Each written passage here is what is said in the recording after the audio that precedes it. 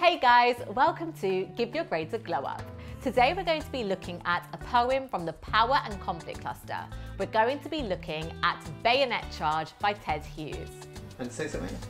Hey baby, ooh, I wanna know. That Ted Hughes sounds different. I don't even know the song. What is it? Will you be my girl? Girl. The poem is set in the middle of a battle, and a soldier wakes up and he's running. He doesn't know why he's running, but he's running. And he's charging forward with his bayonet, which is a blade attached to the end of a gun. And he's on the battlefield and he pauses and he thinks, why am I even here? And then suddenly he sees a hare in front of him, and the hare is suffering and dying in front of him, and he realizes the danger that he's in. So the chaos of the war is all around him, and he realizes in that moment that war is inherently senseless. He has this epiphany that all those values of fighting for your country and being a hero, it's all pointless. He is most likely going to become nothing more than a statistic, one of the many lives wasted by a war. But it's too late for him now to do anything about it because he's there. So basically, the poem depicts the thoughts and feelings of one soldier as he charges at the enemy and then begins to question his role in the battle. Let's read it. Suddenly, he awoke and was running. Raw in raw-steamed hot khaki, his sweat heavy, stumbling across a field of clods towards a green hedge that dazzled with rifle fire. Hearing bullets smacking the belly out the air, he lugged a rifle numb as a smashed arm, the patriotic tear that had brimmed in his eye, sweating like molten iron from the center of his chest. In bewilderment then, he almost stopped. In what cold clockwork of the stars and the nations was he the hand pointing that second? He was running like a man who has jumped up in the dark and runs listening between his footfalls for the reason of his still running. And his foot hung like statuary in mid-stride. Then the shot slashed furrows threw up a yellow hair that rolled like a flame and crawled in a threshing circle, its mouth wide open, silent, its eyes standing out. He plunged past with his bayonet towards the green hedge. King, honor, human dignity, etc., dropped like luxuries in a yelling alarm to get out of that blue crackling air, his terror's touchy dynamite. It is a little bit confusing if you have never read through this poem before. It seems complicated, but I promise you're going to love it. We're going to work our way through this poem bit by bit, figure out exactly what's going on, and as we do that, I'm going to give you at least 3 juicy quotations. And by juicy, I mean quotations that have interesting language devices, words that you can zoom into, and we're going to look at those quotes in real detail, so if this poem comes up in your exam, you are able to write at least 3 detailed analytical paragraphs about it. Let's start from the beginning. The poem begins in media res, which is a very posh way of saying in the middle of the action, and it plunges the reader and the soldier into the battle simultaneously. It's an abrupt opening. Suddenly he awoke, he's running. It immediately creates the feeling of danger, and it recreates that feeling of chaos in war. He's in a liminal state, half asleep, half awake, and it's very different to the typical representation of the heroism of war. You think everyone's like switched on, fighting, swords are out, but he's like still half asleep. And I think it's really clever because he's literally awakening, but he's also metaphorically awakening to the horror and the futility of war. So it's the notion of waking up, which suggests that he's exiting a dream and entering reality. So he's literally heading away from the illusory idea of war that he once believed to be true into the true terror of armed conflict. It says, in raw seamed hot khaki, his sweat heavy. Now the word raw is a homograph, as in words that are spelt the same but have a different meaning. So it's used twice here. It's repeated in different senses. Firstly, it describes the soldier's emotions, his fear, his desperation, and the second time it describes his uniform. Now the word raw has connotations of animals, which shows the lack of humanity in war. And it also makes the soldier seem really vulnerable. You know, if something's raw, it can get hurt easily. The hyperbole in his sweat heavy, obviously his sweat's not heavy, it emphasizes his fear. His fear is like weighing down on him. And it says, stumbling across a field of clods towards a green hedge that dazzled with rifle fire, hearing bullets smacking the belly out of the air. We can look at this quotation in deep detail. The verb stumbling makes the soldier seem clumsy and disorientated. He was thrown into this battle unprepared. And it's ambiguous. Is he stumbling because he's injured? Is he tired? Is he weak? We don't know. The image of a field of clods are like a lump of earth. It describes how the battlefield has been destroyed by war. So it emphasizes how brutal war is. The fact that he's going towards a green hedge, if we zoom into that color imagery, green has connotations of life and growth and purity. Plants are green. And he's running towards Mother Nature for salvation. It's untouched nature amongst a ruined landscape, or metaphorically, it's a symbol of hope amongst the surrounding devastation. But immediately, Hughes uses enjambment to show hope doesn't last very long. It's short-lived because that purity is dazzled with rifle fire. He's running towards a hedge, but it's on fire because of the bullets. Also, the fact that the hedge is dazzled with rifle fire, that's the only indication of the enemy's presence. The green hedge that dazzles with rifle fire, the enemy is unseen. You can't see them, but it makes them seem even more frightening. It's like they're even more unpredictable. That hedge is on fire. I know the enemy is somewhere, but I can't see them. If we zoom into the word fire, that's religious imagery. And fire is associated with hell and suffering, which is what the soldier is enduring. Then it says bullets smacking the belly out of the air. So it personifies the bullets as being violent and they are being terrifying. Even the air is being attacked here. He cannot escape. The word smacking is actually onomatopoeic. It evokes the reader's senses. So the reader can hear the punishment. They can hear the violence. There's also bilabial plosive alliteration, which creates a harsh and aggressive tone, b, b, b, which mimics the sound of his beating heart, highlighting how scared he is. Or it could be mimicking the sounds of the explosions around him. He lugs a rifle numb as a smashed arm. That's a simile, and it describes how the soldier is struggling to carry the weight of his rifle. So he is physically weak, and the rifle is useless. It's like a smashed arm. It can't really protect him or support him. The patriotic tear that had brimmed in his eye, sweating like molten iron from the center of his chest. We can look at this in more detail. Let's analyze it. It's quite a juicy quote.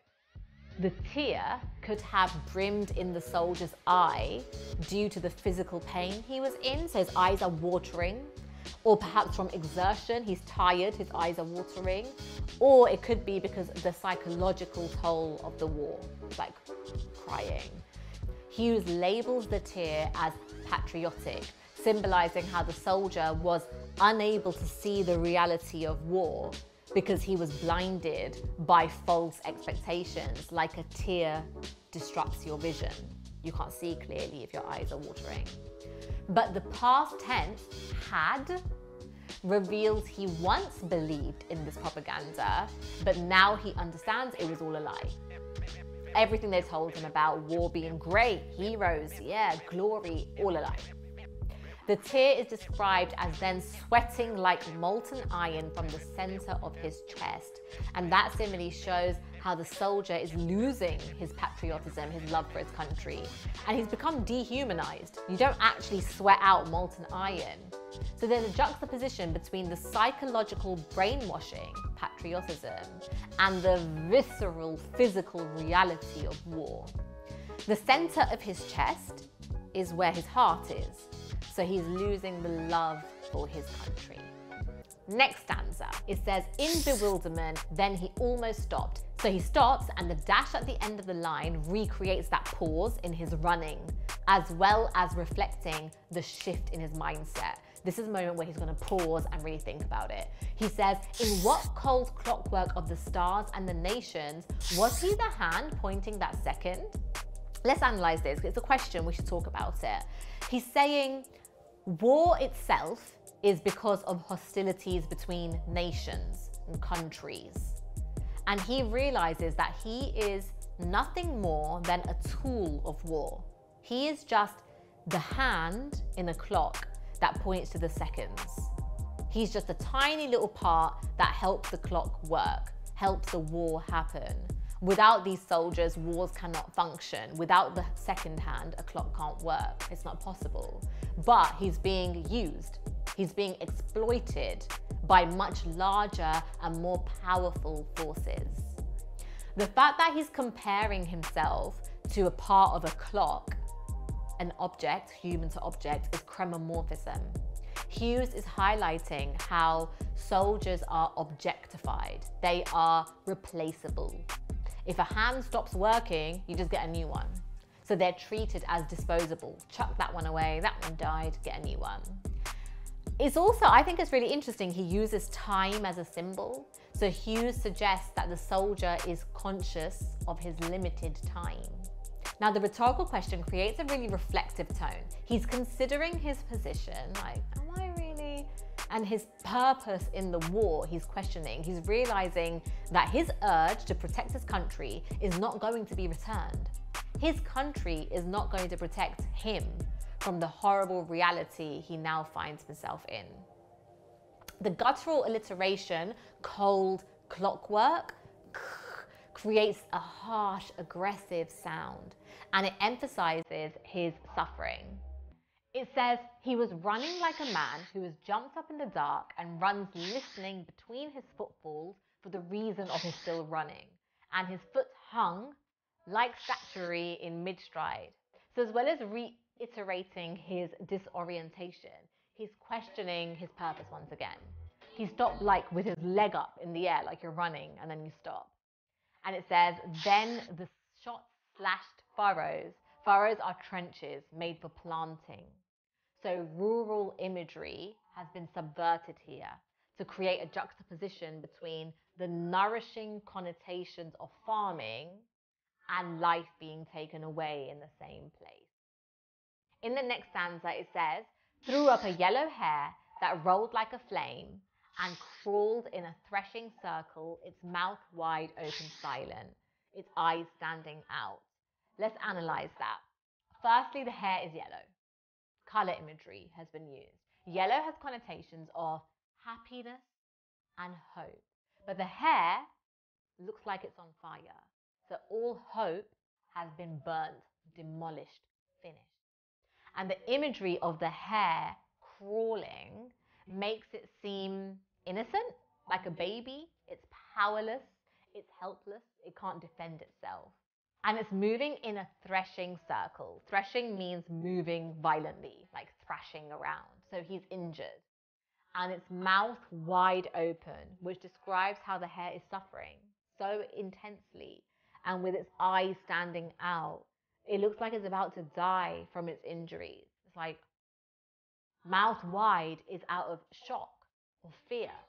And these circular motions give the impression that the hair is trapped. Both the hair and the soldier are caught up in a deadly situation in someone else's battle.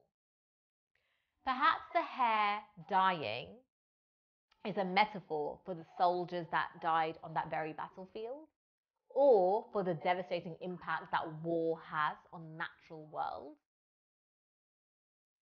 That is further reinforced through the use of enchantment. The line has been broken because it goes on to the next line, that sentence. And it's like war has broken him. Now, me personally, and this is just my interpretation, I wonder, is there even a hare? Because when I read it, I almost feel like the hare is just a reflection of the soldier. It's like a physical manifestation of his shock, his fear, his confusion, as if the hare is mirroring how the soldier feels, his bewilderment. And then it says he plunged past with his bayonet towards the green hedge. So he keeps running, basically, and there's a cyclical structure because he's running again, and that green hedge has been mentioned again.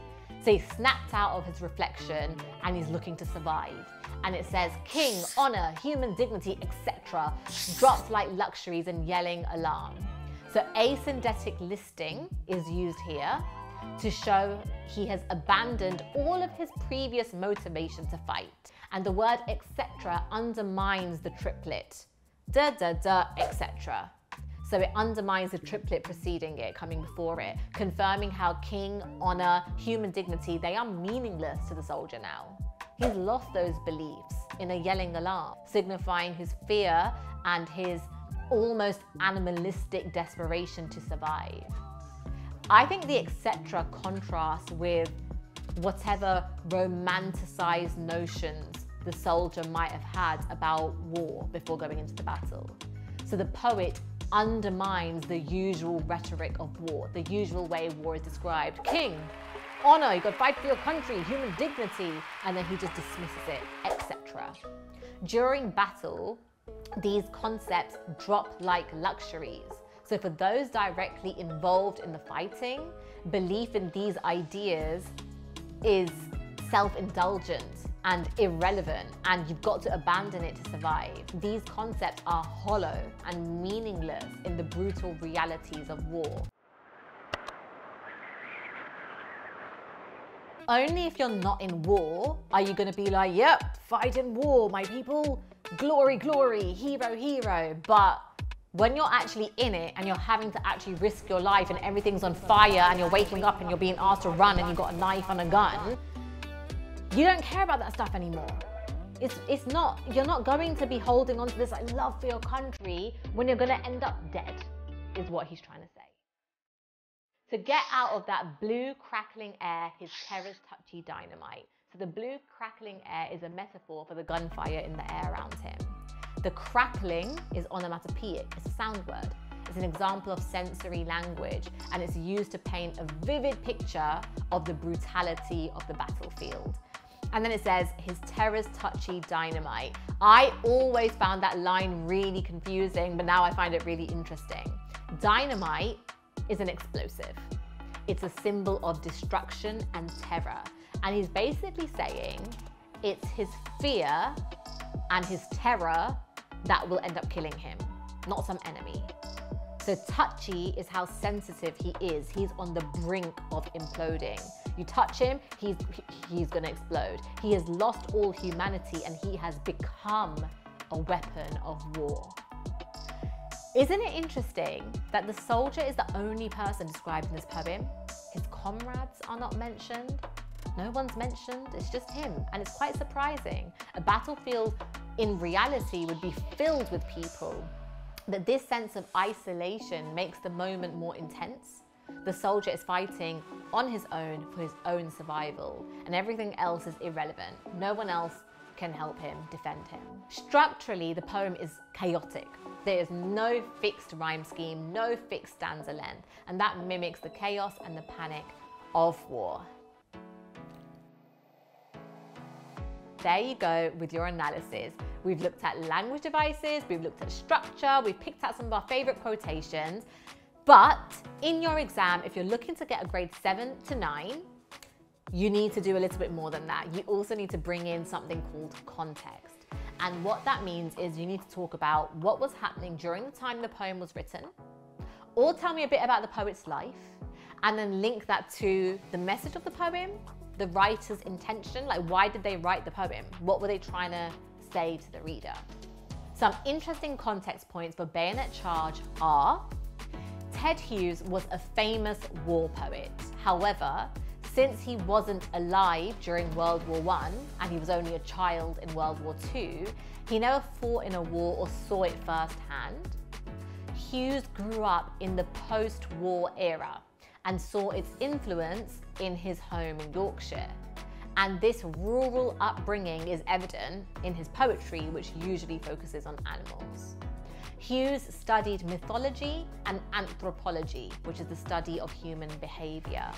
Hence, this poem includes the image of the hare, which links to mythology, and it also explores instinctual behaviour. The poem is from the collection The Hawk in the Rain, which he dedicated to his wife, Sylvia Plath, who was also a famous writer. And the poem was published in 1957, but was set in World War I. His poems were a way for him to make sense of the events he never saw, but whose impacts were seen daily. His dad fought in World War I and was one of only 17 men from his regiment to survive the Gallipoli campaign, which left his father emotionally traumatized for life.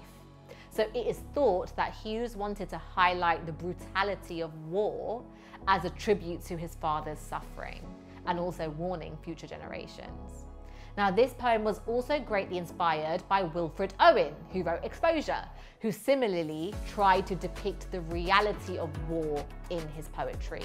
Isn't that fascinating to have like a dad who was a soldier and the son becomes a poet and writes about war? I think that's really cool. Right, there you have it, a full analysis of Bayonet Charge. I hope you found this video useful. If you did, please give it a like, and don't forget to check out the rest of the videos in this series.